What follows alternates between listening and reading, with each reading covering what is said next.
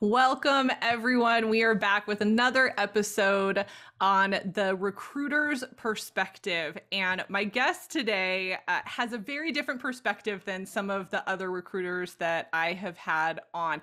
Adrian Chapman works for Cover 3 Consulting, and he is actually an agency. So he runs an agency and he partners with organizations to help with recruiting and staffing, among other things. I'll let him talk about that in just a second.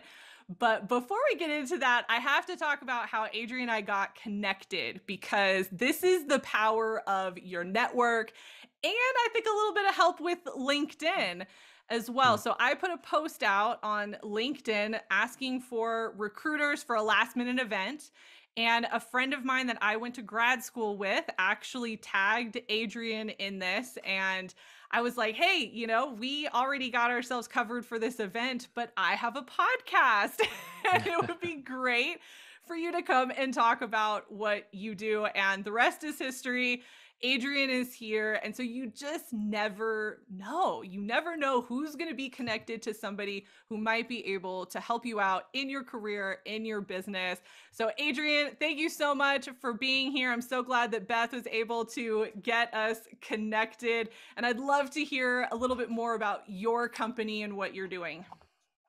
Sure. No, I appreciate you having me on and inviting me. I'm glad Beth could connect us. And to your point, in the world that we both live in here, like, it's just amazing to see how one connection, right? One, simple introduction can completely sometimes change your trajectory. And that's why I do what I do, because sometimes just having a conversation with me or, someone that I know could set your life on a completely different course. So, yeah.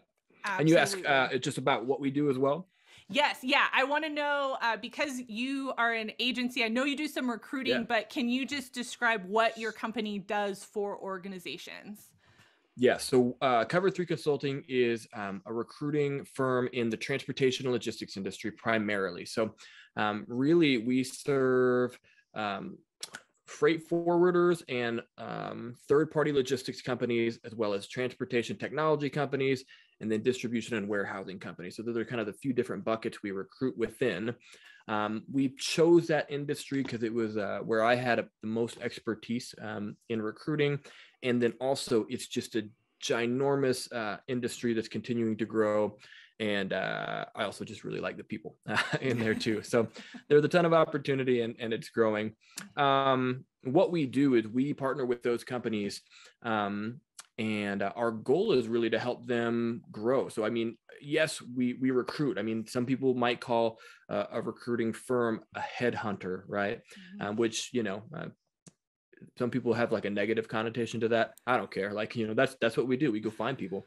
But our hope is to really truly be like growth advisors for them. I mean, even yesterday I met with a client of mine, and we had an hour-long conversation about how to get their business from 50 million in revenue logistics company to 100 million in revenue, and how building a sales engine for them, how they could do that, and what kind of talent they needed to attract, and a sales team that they needed to build. So that's what we do. We find great talent and place them with the right companies with the right values.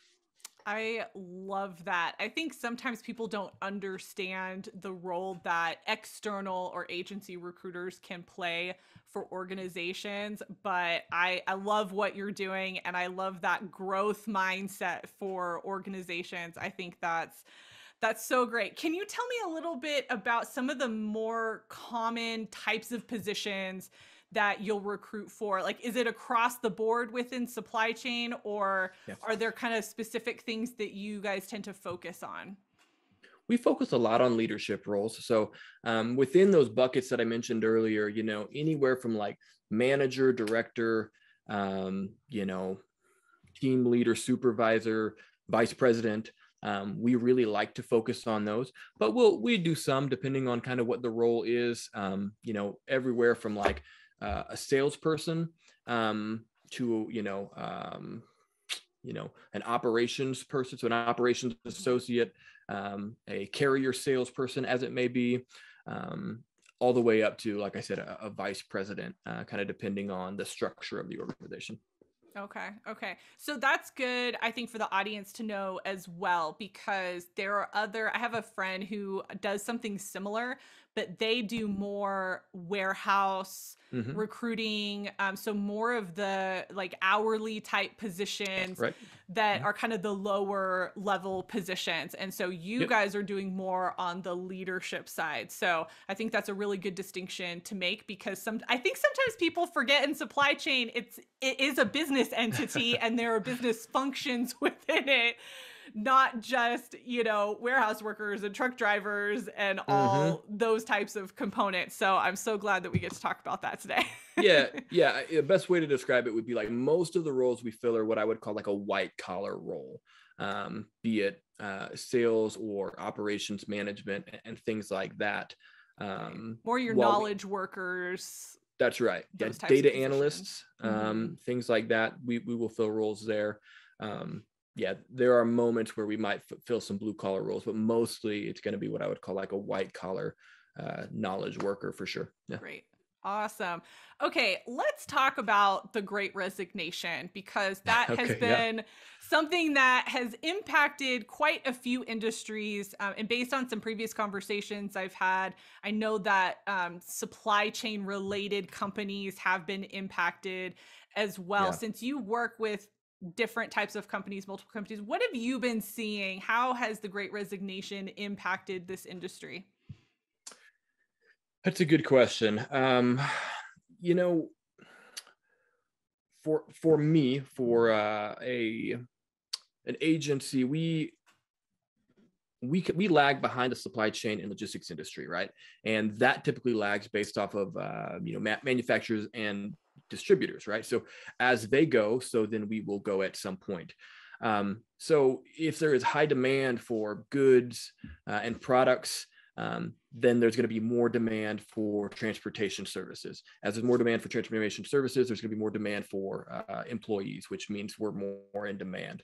As that has continued to grow, we hit this Great Resignation point. And I described it in an interview recently that's simply put, where we've come is right now, because the market is so hot, that means that a lot of people are looking around and saying, I feel like I may be valued more by the marketplace than I am where I currently am working. And they're asking that question, could I be more valued somewhere else? And that's why you're seeing that the Great Resignation is, because people are looking around, whether it's, hey, I could be paid more, I could work remotely potentially, or I could just work in an environment where maybe I feel more appreciated. With the world we live in today, with just social media and we can communicate instantly, whether it's completely true or not, it feels like there's a lot of people over here who are maybe a lot happier. They have a lot better opportunities than I am. And I've got to ask myself that question. Am I valued is the question that I think a lot of people are asking. And the other side of that is, if not now, just coming off of COVID, if not now, when would I make that move? And I think that's that kind of combination of things came together, and people said, maybe I do try something different. Right, right. And I think you bring up a good point too. The remote work piece Mm. has been such a huge driver for many people. But I know I used to work with a lot of students who were interested in supply chain back in my higher ed days. And a lot of those positions require you to be, you know, on site. There isn't Right, necessarily a remote opportunity. And especially, some of those, like, the warehouse position, trucking, all of that. right. There is no Yeah. remote, like, it is what it is. And I think that in all the talk around the Great Resignation, there are quite a few industries where some of that flexibility doesn't exist. And Yeah, so we have yeah. to be really honest about, is this a position that can warrant it in relation to the rest of the organization? And is that fair?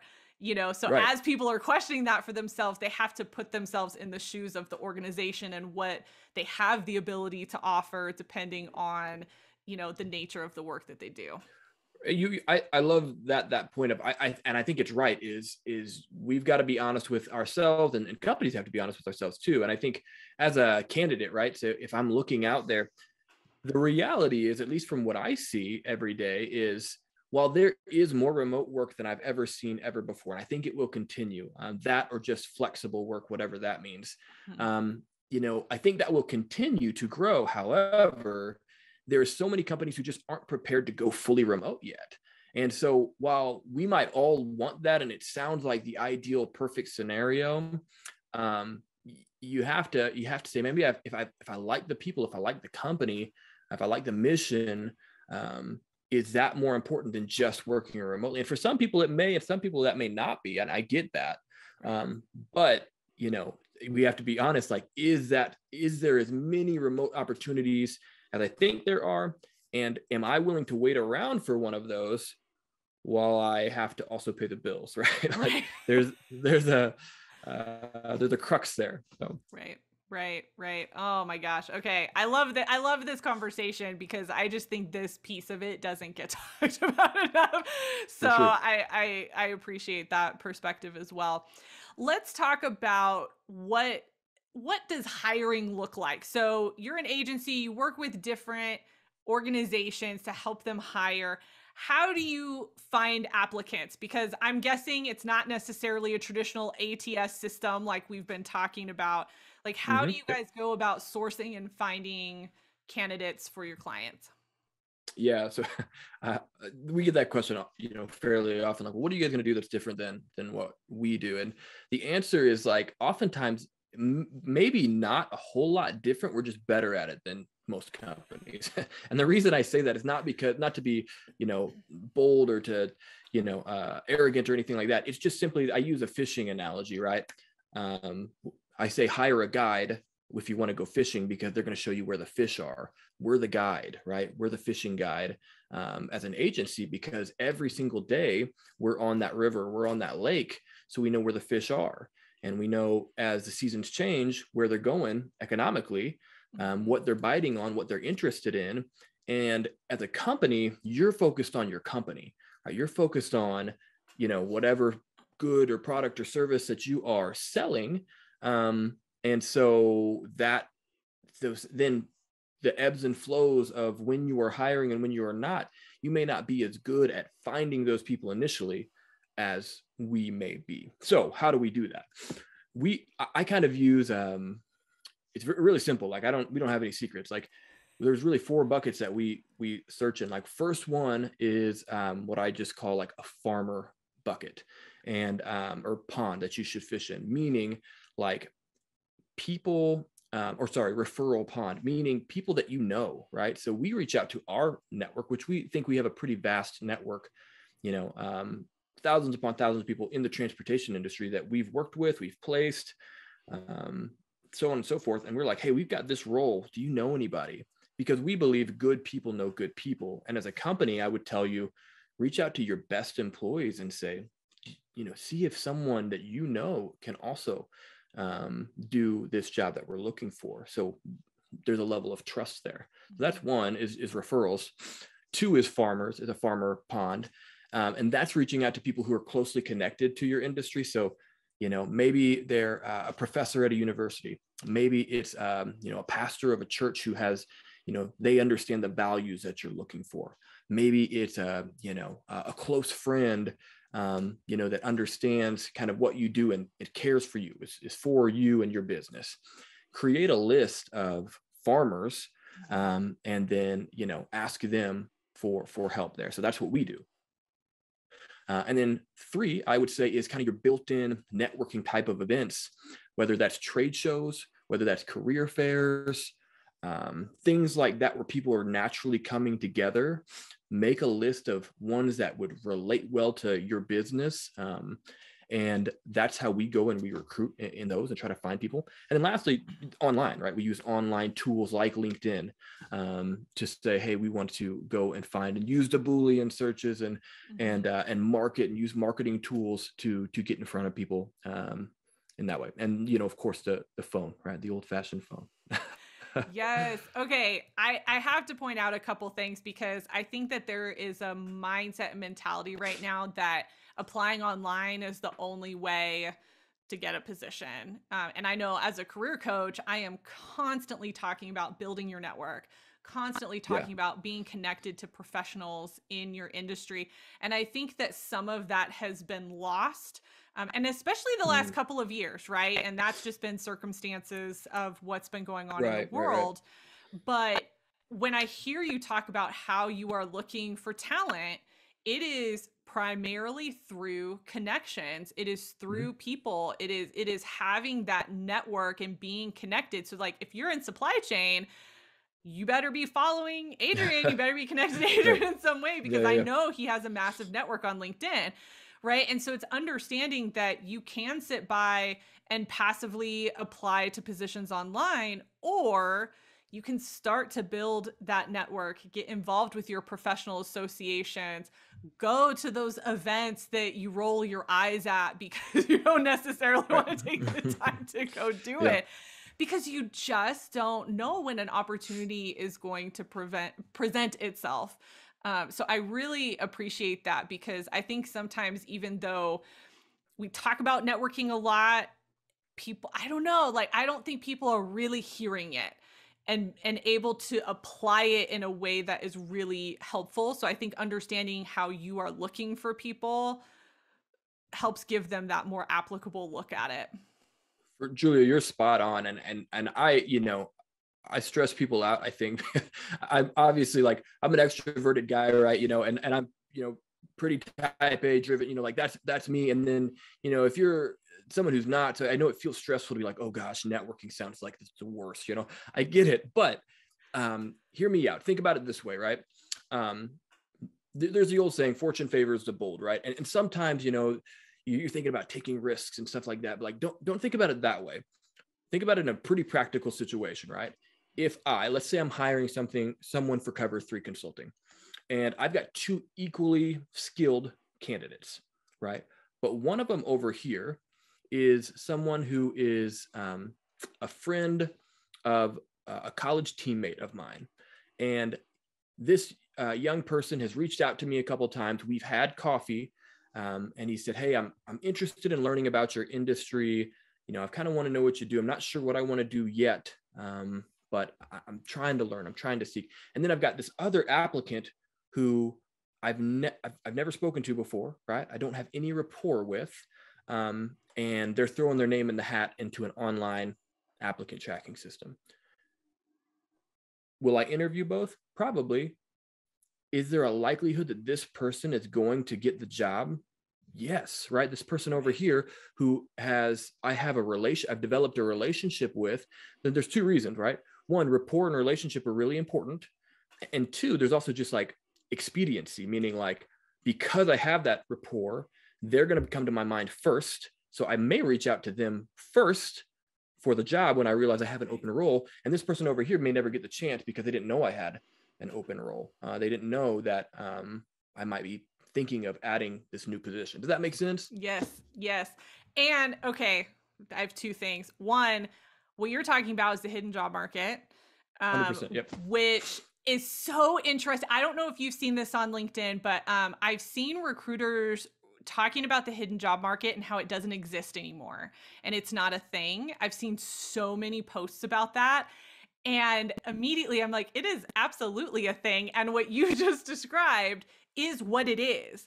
It's being on Yeah, somebody's radar and for sure. understanding that, like, you're going to be the person that they call when the thought of a job pops up for them, and it's having that role basically filled before it goes live on a website. And so that's what the hidden job market is. That's not really what it used to be, but that is what it is now. Um, so there's that. Also, I gotta speak for the introvert. So I'm an introvert. Most people don't know that because I have a podcast and I'm a Sure. coach, but I'm very much introverted. And when I would do networking events and things like that, like I was the shy person that did not want to work a room, didn't feel comfortable doing that, and what I have some like really clear strategies that I have to share with the introverts because Yeah. this is what helped me feel more comfortable. One is volunteering. So if you're doing any kind of That's event, great. a conference, something like that, always volunteer because you get forced to kind of talk to people, but you are at least in a position where you understand what you're doing and all of that. I used to do registration. I love doing registration because you got to meet everybody and you got to see Yeah. who worked where and what they did. And then that was a more natural in later if I saw them at the conference. hmm Also, find yourself an extrovert. Yeah, Find an for sure. extrovert. Yeah, Have that be their friend. extroverted friend who will go up and introduce you to everybody. Hey, everybody, this is Julia. Like you should meet her. She's fantastic. Yeah, find one of those. Yes, and have a plan. So if an event, if you know who's going to be there, if you do some kind of sleuthing ahead of time, if you get a guest list ahead of time, target people and have a plan to go and talk to them and reach out to them because then you're going to be more comfortable. It's not a random conversation. You're going into it with purpose, which is usually where Totally. introverts have a harder time is just kind of the surface level conversation. So, and don't stress yourself out, like sometimes conversations are awkward and weird and it just is what it is. But Right. And I mean, I love what you said. I think those are perfect tips. And, having a plan is so crucial. And, for everybody out there, like, let me just give you permission. If you're concerned about networking, like, I'm going to give you permission, like, go have a plan, but like, yeah, you go talk to someone and it's okay. Like they're 100% someone is going to think you're weird. That's just going to happen. Right. But, there's all you need. And this goes back to, I don't remember if we talked about, well, at the very beginning, right? All you need is one person who could literally drastically change the trajectory of your life. And that's what you're looking for, is that opportunity. And so, if you have 10 people who are kind of look at you sideways, but one person says, yeah, I would love to answer your questions, you know, fantastic. That's what it takes. And, I'm a big fan of just literally being, hey, can I ask you some questions? Can I take you to coffee? yes. Something like that. Or even making it simpler than that. Like, can I ask you just 3 questions? I wanted to know, how you got started in the industry, how you got to the level that you got, and then what you would recommend for me trying to get in there. Something that simple, right? Right. Like suddenly, like you have a pathway to say, like, somebody could be like, no, I'm way too busy, I'm sorry. Or they might be like, hey, I might know someone you should connect with. Right. Or they'll say, yeah, I'll take 30 minutes and grab coffee with you. That could literally change your trajectory. So Right. you never Right. Okay, I have to make a plug for both of us. So you have a Okay. podcast, and you can share more about it at the end, so we get all the details, and I'll link it and all of that. But you have a Cool. podcast where you have guests on, and I also, obviously, I have you as a guest. But outside of this recruiter season, I have kind of mid-level professionals that come on and share their story. Every single one has been open to people contacting them to ask questions. I would imagine it's probably similar for you. Like usually people Yeah. who come onto podcasts as guests, they want to help, right? And so those are the types of things, if you're an introvert especially, seek out some of these opportunities, a podcast or some online event or something like that, where you can really make an easy connection. Hey, I heard you on Julia's podcast. Hey, I heard you on Adrian's podcast. I really love that you said XYZ. I'd love to connect further. Those are some of the connections that people can make that I think sometimes they think they can't. Even though the guest is like, absolutely reach out to me on LinkedIn. They mean it. I can Right. tell you, they Yeah. mean it. So take advantage of that, definitely. For sure. Yeah. I mean, like, yeah, I mean, on the subject of my podcast, like the whole point of it is to interview people within my space to show everyone that like recruiting is a big part of what changed their trajectory. Sometimes, it was their wife introduced them to somebody and suddenly they're in the supply chain industry and they weren't before. Sometimes it was, a teacher in high school who said, hey, let me introduce you to this concept. Sometimes it was a problem that they solved, but somehow they got recruited into this industry in that one connection, that one person, which may honestly be kind of insignificant how that connection even happened, but the importance, the significance of that pivot is life-changing. And I think you can't underestimate that. And sometimes you can control how you could put the ball, you can stack the cards in your favor, right? By saying, hey, I want to try to find these people I want to be around these people. And that will stack the deck in my favor to say the chances of me going down this trajectory or this area career are a lot higher. Yes. Yes. Love this. I love this conversation. So great. Okay, let's get into some really practical tips, because I know people listening, they want what do I do? How do I write the resume? How do I do all these things? So let's start with the resume. What are kind of your top, I don't know, 3 resume tips that you have for people? Yes. So don't overthink it. Here's the biggest thing that I see. A lot of people, and this is from my perspective, right? And so, Julie, I know that you're an expert here, and you'll have some different probably takes and thoughts. But from what I see, a lot of people, again, this goes back to, listen to Julia, right? Hear out what I say, because this is something we do every day, right? And you don't write a resume every single day. You write it every few years when you're like, oh crap, I've got this interview, or I want to apply for something, or oh my gosh. So most people are like, okay, I got to list everything I've ever done and just word vomit all over paper, right? And for most people, I know you've done a lot, and for other people, you're like, I have no idea how to put into words how I'm qualified. So think about it this way. Your resume is a chance to tell a story that solves a problem for an organization. Okay. And so if that's the case, what are the problems that an organization needs solved? There's a few, right? And in my experience, there's like 5 that are main ones.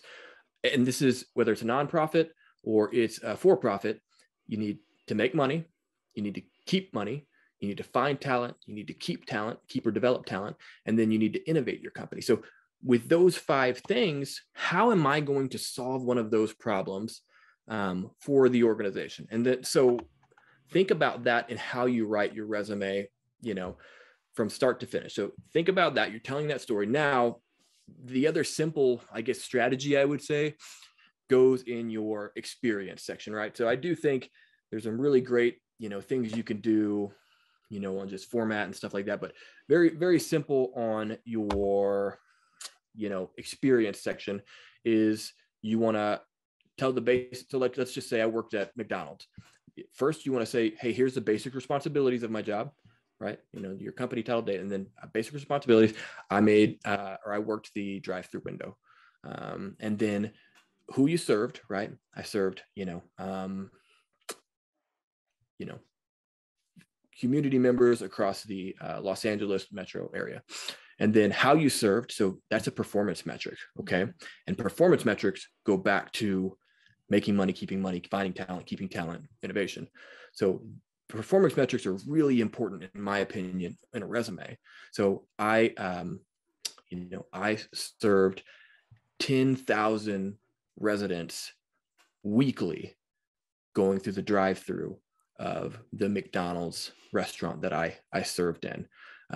Now, then you could say, the impact. So the impact was, we then created X amount of dollars of revenue because of that service that we provided. And then you can put how that improved the organization.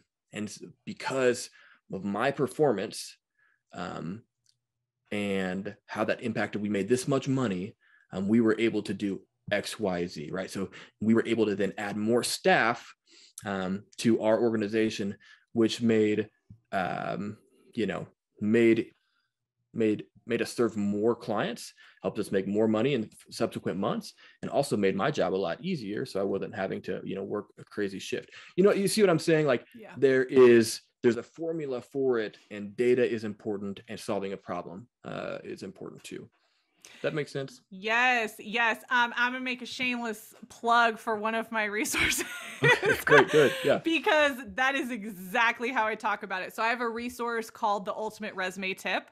And it is all about writing content for your resume. We don't talk about anything else. We don't talk about format, nothing like that. I have another resource coming out later that's going to talk about that. But it is how do you write content? And Adrian, it's creepy how specific it is to what you just said. Yeah. Because this is the first time Adrian and I have ever talked to each other. Yeah. And I put it in that problem solving format.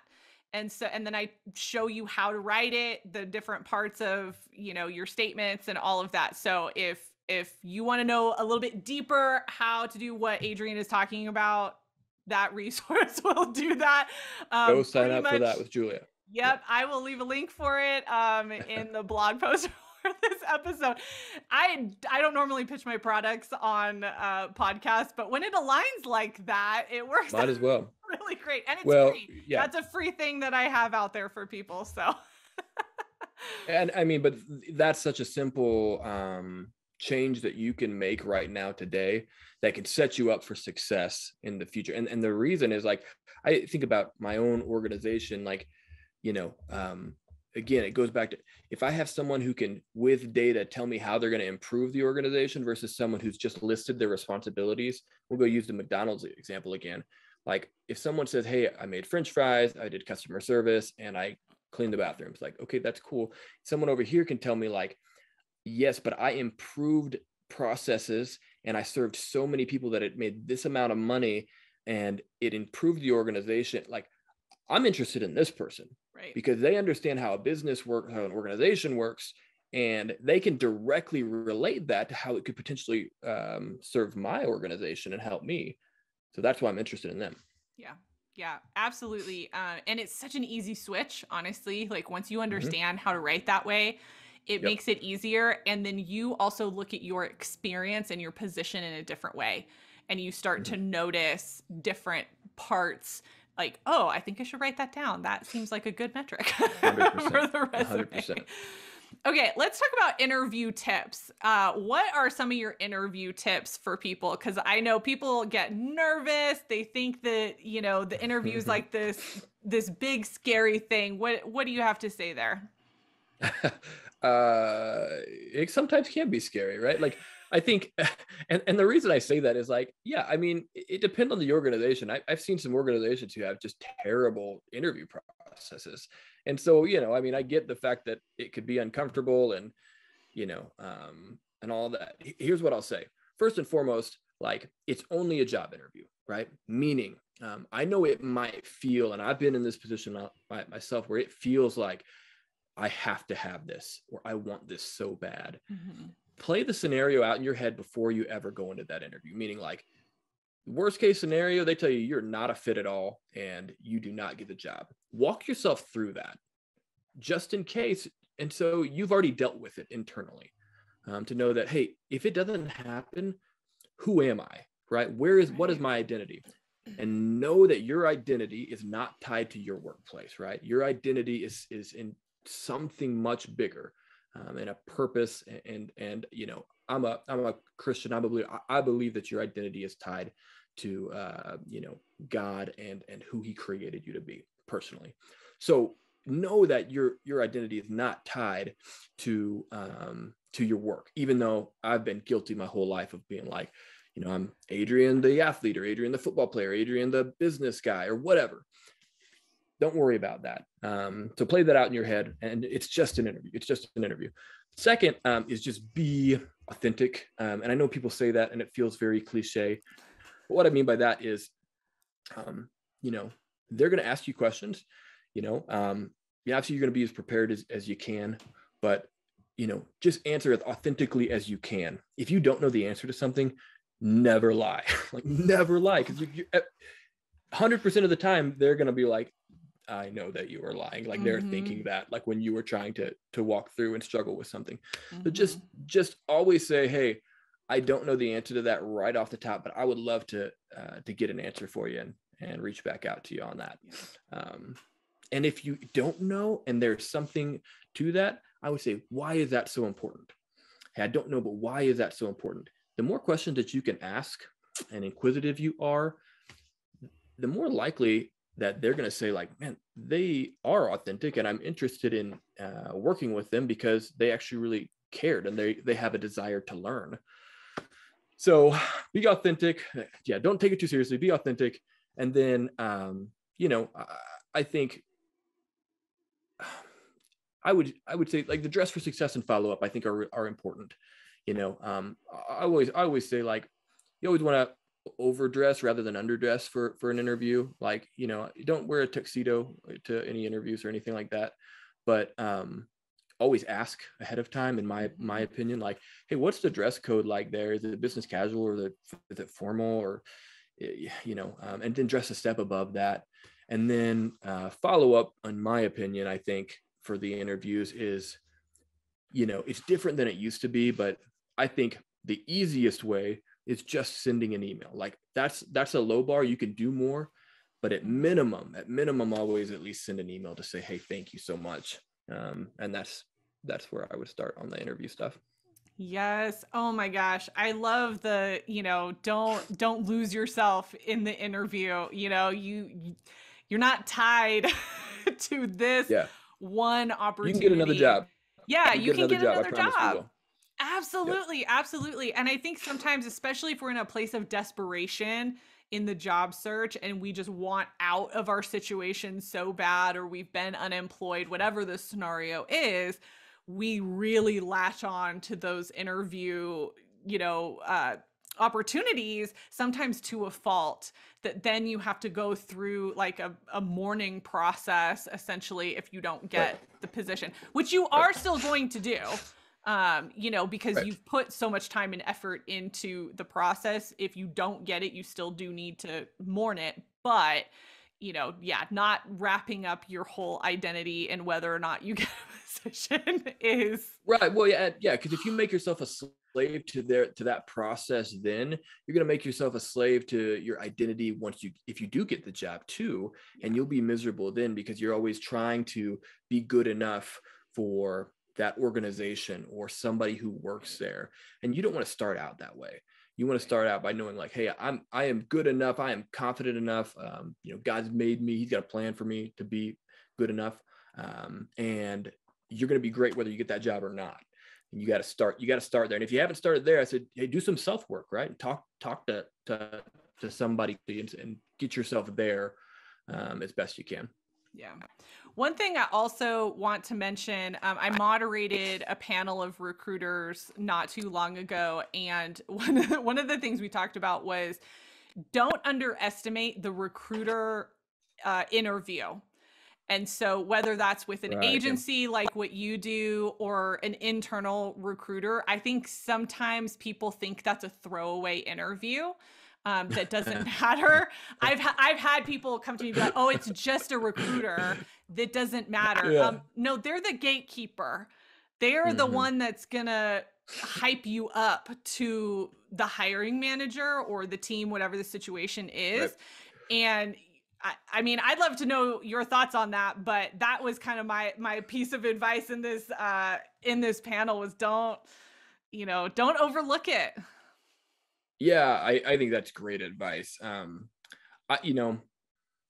have recruited internally and externally. And I know there are situations where you may have to speak with a young recruiter who is new and they're just literally reading questions off of a paper, and it feels like, man, this is tough. But I'll give it to you from my point where I am today, right? I have the ear of a whole bunch of CEOs, business owners, VP executives of multi-million-dollar, billion-dollar businesses. They have asked me to find fantastic people. And if I say this person is, you need to talk with them, they're going to listen to me. And if I say, hey, here's where I have a concern on someone, they're going to listen to me.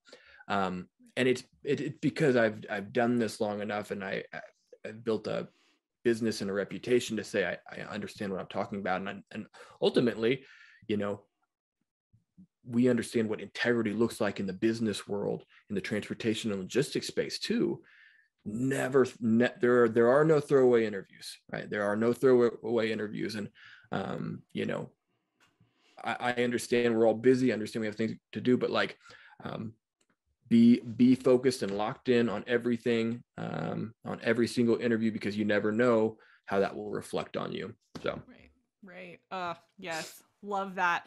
Okay. What do you think are some things that job seekers should be doing in their search, but they aren't? this will go back to what we talked about earlier. There's probably a lot of other tactical things, um, that exist. My biggest one is like, just go be aggressive. And again, I know this is my personality type, but listen. Like, you've got, it's life or death out there, man. Like, you have to think about it that way.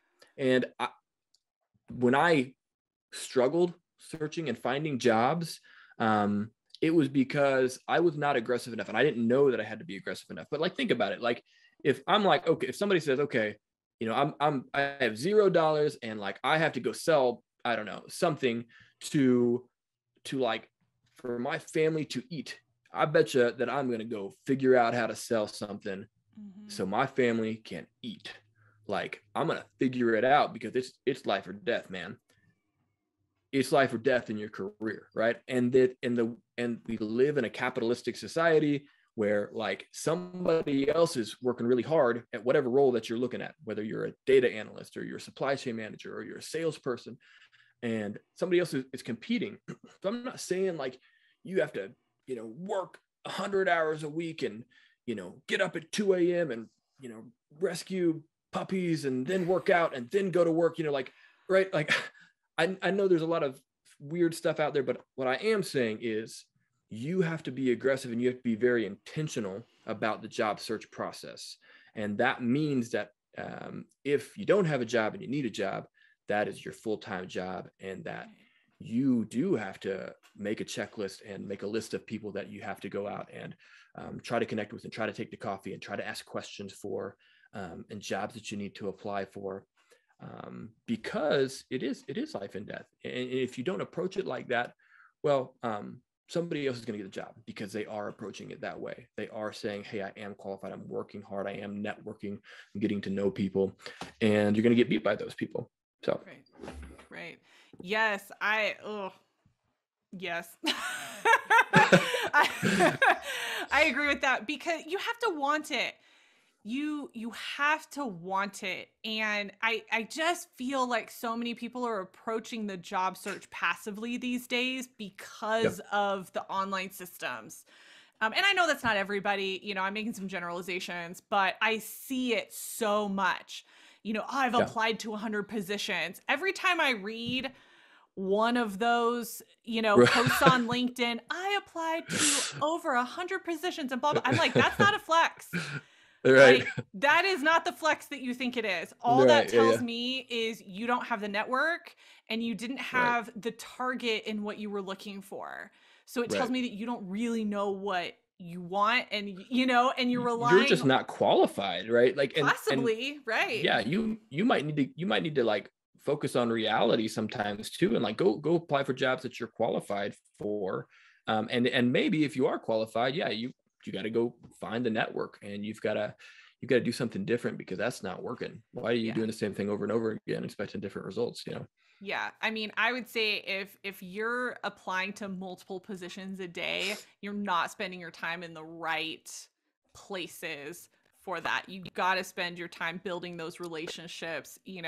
Max, I would say apply to like 1 or 2 positions a week, maybe, because they need to align. Yeah, I mean, yeah. And Julia, I know you've got a lot of probably more thoughts on this than I do, but like, my personal recommendation, like if I was talking to, a friend right now, I would be like, I don't think you should apply for a role until you've spoken to someone who works there, either a recruiter or a hiring manager or some sort. That's personally like, and it's because I know how the job market works. Like, and I know that probably feels confusing to some people, but you know, your best chance is connecting with a real human being first. I know, and I've gotten jobs by just applying to the ATS, but the best jobs that I've gotten are connecting with real people, real human beings first.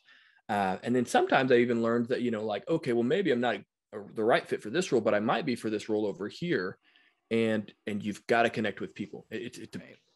people business. Yes. Yeah. And I think especially if we're talking about values aligned careers and values Right. aligned, when you're trying to find a company, a manager, and you're trying to align all of these things together, you're playing a long game. Right. And so we have a different strategy for that than we do for I need to pay my bills and put food on the table. If Right. that's your situation, you just need to get a job. Like that, Right. just get a job. It does not matter what the Yep. job is. That's kind of your throwaway, right? But if we're talking about long term, trying to align, if you have time, right? If you like your job right now, but you want to shift into something, play that long game and start to build those relationships now so that when you do want to transition, you have that network already set. Or in the best case scenario, an opportunity comes to you because you're clear about what you want next step or long term in your career, and you have people who are looking out for you. So For sure. yes, 100% agree with all that. love this. Okay, I want to go ahead and get us wrapped up here. Any last thoughts or tips for the audience? Man, I don't know if I have any major, life-changing things. I do think, from a career standpoint, I think being intentional is really important, so, and that's hard. If you know exactly what you want, the only tips I would give you is like, go find people doing that right now. And like you said, go get to know them, ask them questions, take them to coffee, try to be their friend, like, get in touch. Like, you have to get in touch with people doing what you want to do if you ever have a chance of becoming what you want to do. So that's one. If you don't know what you want to do, man, my encouragement for you would be to really do some soul searching, and one, like, write down, hey, here's what I enjoy, here's what I'm good at, and then ask other people what they think you would be good at. And when you can put those things together, you're going to realize, hey, there are some possible big major themes that I should then try. And then you got to break stuff. And I mean, break stuff is like, you got to get your hands dirty. And that might mean you try a couple different jobs over a few years. And hey, maybe I hate this, but I really like this aspect of it. Great. That's good. You're learning. Now go try something else that might kind of iterate and help you find that thing that you're going to love. But walking into the perfect dream job right off the bat is like a myth. People don't do that. It's just not reality. You got to try stuff. It's that. Yes. Oh, I love that. Okay, that's like the perfect ending for this episode. Why don't you share with people, how can they connect with you? How can they learn more? I think especially for some of our supply chain people who might be interested in positions, what is the best way to reach out to you? Yeah, connect with me on LinkedIn. It's Adrian Chapman. You can email me if you want to as well. It's adrian@cov3consulting.com. I've got a podcast. That's a great way to kind of, get to know me, what I do, and some of the people I work with and their great stories. It's called Recruiting Stories. If you just look that up on Apple, Spotify, wherever, and you can find that as well. All right, awesome. And I will leave the links to all of those things in the blog post for this episode. Adrian, thank you again. This was so great. Thank you for coming on, being a guest. Thanks for having me, Julia. I appreciate it.